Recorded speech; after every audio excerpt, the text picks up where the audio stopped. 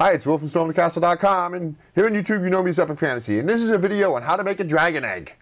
But first, let's see how to fry a dragon egg. Get yourself a big pan. That's a 4-burner pan. Keep all the burners on low because we don't want to burn the egg.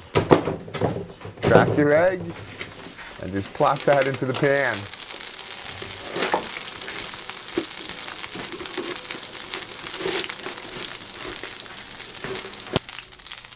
Maybe a little bit of pepper, a little bit of salt.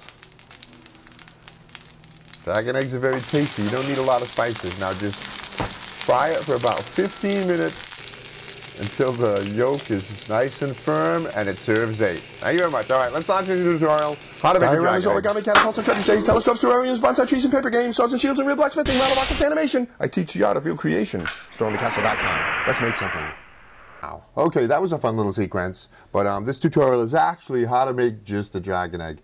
And I will give you a little bit of more information about making the yolk and the pan and whatnot, just to show you so you can see. But if you want to make a dragon egg, that's what this is all about. See, it looks good. And you can paint it any color that you want. So get yourself some kind of a bowl or a pan or something, blow yourself up a balloon and put it on it like that to hold it while you're working on it. Then we're going to do paper mache. You mix 2 cups of flour, 2 cups of water, and 1 tablespoon of salt. And you mix that up all really well. And the salt is to prohibit molding. Because over time that flour can mold, and you don't want that to happen. So the salt will help prohibit that.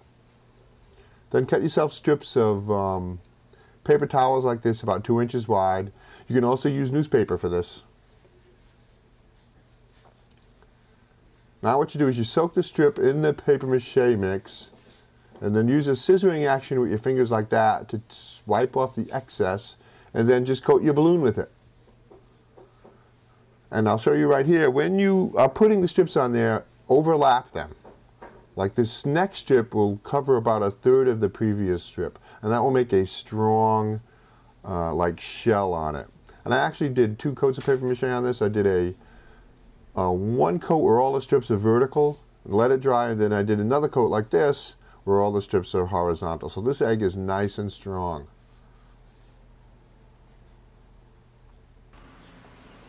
So that's pretty much it. You almost got a dragon egg here. Use a fan if you want to dry it quicker. So you can pop that balloon once it's dry.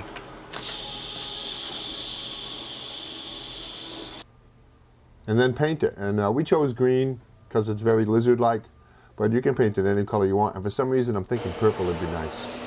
And then a little bit of gold spray paint just to give it a little bit of a something, a little, I don't know what, like panache or something.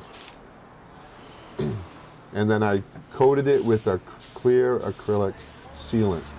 Gives it a little bit of shine and protects it. And that's it, your dragon egg is done. Send me a picture of yours. Now the yolk, I used styrofoam ball, half hemispheres, and then I covered them in multiple coats, I think maybe 5 coats of latex rubber. And once that dried, I cut it open and peeled it off. So now what I have here is like an empty shell for a yolk. Because I wanted the yolk to settle when I put it in the pan. I didn't want it to be round like this, because when you put an egg in a pan, it kind of settles out and flattens. That's what I wanted this one to do. So what I did was, I left just a small slit open, and then I put a plastic baggie in there, and then I half filled that baggie with water. So now the yolk will settle. Then I tucked all that bag in. Mixed up a little paint to match the natural color of a chicken yolk, and painted it up.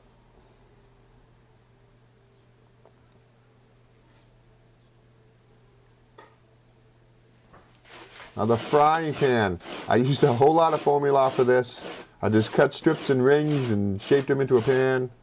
Did the handle, that's a 2-inch formula. Shaped out that handle.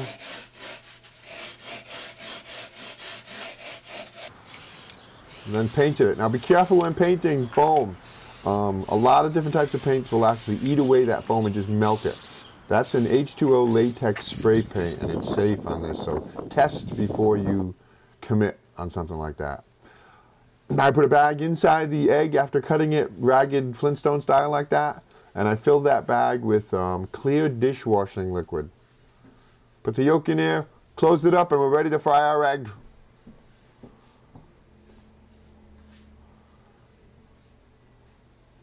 There you go. Some sound effects and we're all set. Thanks for watching. Remember, lots more projects here on my YouTube channel and on my website, stormthecastle.com. Having a lot of fun. If you make a dragon egg, make sure you send me a picture. I'd love to see it and put it on my website.